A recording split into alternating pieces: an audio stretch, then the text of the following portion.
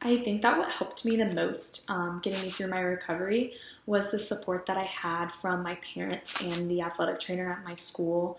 My parents were very supportive, even though they didn't quite know what was going on for the first 9 days until I reported my concussion. Once I kind of expressed that I thought I had a concussion and kind of told them about the severe symptoms I was having, they were behind me 100%. They would take me to my doctor's visits and listen to me complain about my headaches and things like that. And they just kind of stuck by me through the emotional highs and lows that I felt throughout that whole process. So that was just really good. And then my athletic trainer, she was always there for me, even when I was going on 7 months of having headaches and symptoms. She always believed me.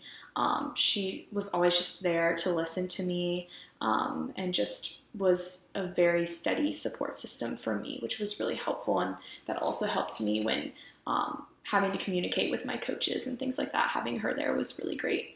And then also I think that the academic accommodations I was able to receive from my school really helped me, just because I was very academically driven. So those definitely helped me to kind of balance my injury with my academic studies, and just gave me more time to get things together and complete things.